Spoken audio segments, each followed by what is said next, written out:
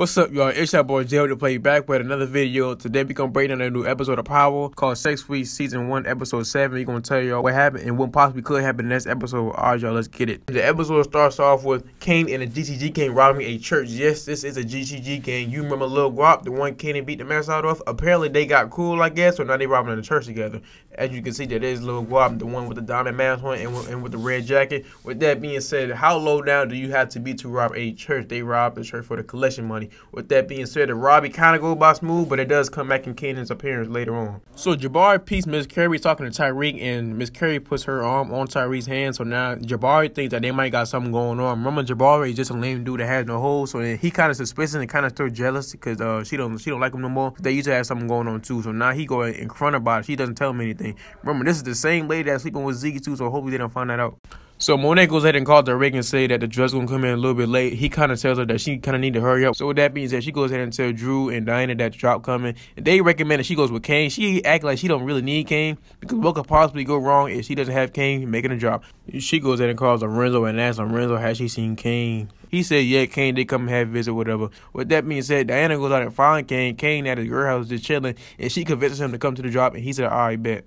So Sax and Davis McLean has another conversation about plotting on Tariq, and Sax actually brings up three good people that could come to court to come testify, which is Tommy's mom, Elise Marie Proctor's daughter. I actually do kind of hope she come back because she has a really good character. And Q, y'all remember Q, Tasha's last love interest. So with that being said, he actually comes out with one good person that actually could come back, which is Paz. Y'all remember Angela's sister. All right, so meanwhile, Tasha go ahead and call Tariq and tell Tariq not to come to the next court hearing because his name did get brought up last court hearing just for his safety. Right after that, him and Brayden having a conversation about Riley because Riley keep coming inside the room trying to be nosy. He goes there and tells Riley not to come back no more, and Brayden was like, all right, bet. So with that being said, after that, Monet has a conversation with Drew and Diana about the last time they went to go see Lorenzo because Lorenzo actually went ahead and had told Monet about what happened last time. Kane went ahead to go ahead and have see her. I feel like Lorenzo did do the right thing by doing what he did, but he kind of went a little bit too hard. But Monet actually had kind of got mad because she kind of do low-key kind of want him for the job because she kind of do need him, but she trying to act tough about it at the same time.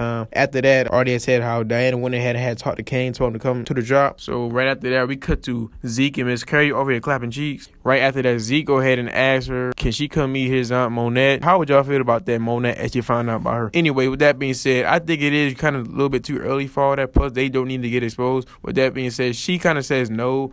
Then right after that, he goes ahead to take a shower. Stupid ass Jabari always want to come out and ruin some shit. He goes ahead and kind of like talks to her and try to get back in the groove with her. But she goes ahead and had cut him off. But then he sees the TV, sees the little notebooks and all that. He kind of realizes, oh damn, she is messing with a student. And y'all remember earlier, he thought she might mess with Tariq. So now he is for sure that she's messing with Tariq. But really, it's really Zeke. So he gets mad because he ain't got no holes and go ahead and sit inside his car and tears up the note that was made for Tariq and goes ahead and write, Professor at Stanford is sleeping with a student just to make Tariq mad because it was part of a class project. But remember, towards his knowledge, he think that it is Tariq that's sleeping with the teacher.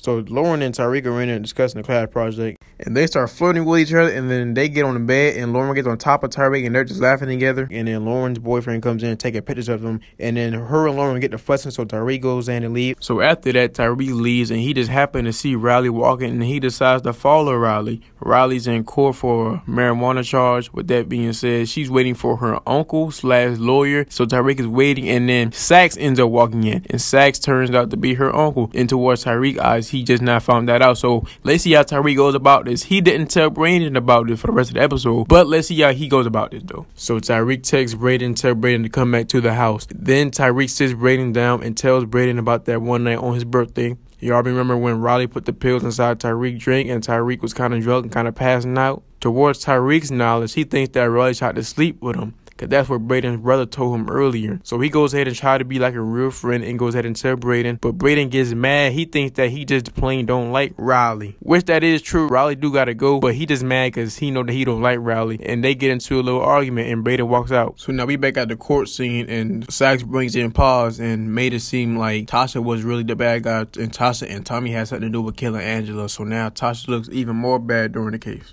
But Davis went ahead and had turned that around, so now it do look like she got a good chance at beating this case. Y'all remember the robbery from earlier? Well, Kane ended up getting spotted at that scene, and Kane ended up getting arrested for that just when they was getting ready to make the drop. So now Diana and Monette need Kane to hurry up and come because they about to make a drop. Tariq ended up texting Diana to ask him about the product, so Diana go ahead and tell Tariq to come on. While that was going on, Brady ended up seeing his brother in school, and his brother ended up telling him, that Tariq was not lying about that. He even had saw with his own eyes. So Tariq came by, and now him and Diana just downstairs talking while Monette is upstairs making a drop. She actually goes through Tariq's stuff and sees the note that the professor wrote for him. Kane is in jail, and he's trying to make a phone call, trying to figure out who he gonna call. He calls, but they don't pick up, so now he calls that one Mexican cop dude, and he actually do coming through a clutch. Meanwhile, Monette ends up getting into a fight with the dude that she's supposed to be making a drop with. And then Tariq and Diana end up hearing it, so Tariq rushes upstairs and stops it. But as soon as the dude turn around, Monette turn around and pull out her gun and had shot the dude. And yes, this is the first body that we see Monette get so far. And then so Brayden goes to Riley's house, and long story short, Brayden ends up breaking up with Riley. So we don't know if she can have any more chances of getting even more evidence on Tariq. Tariq volunteers to help move the dead body with Drew. So what they gonna do is make it seem like the dude had got shot through the glass and got robbed. So Drew tells Tariq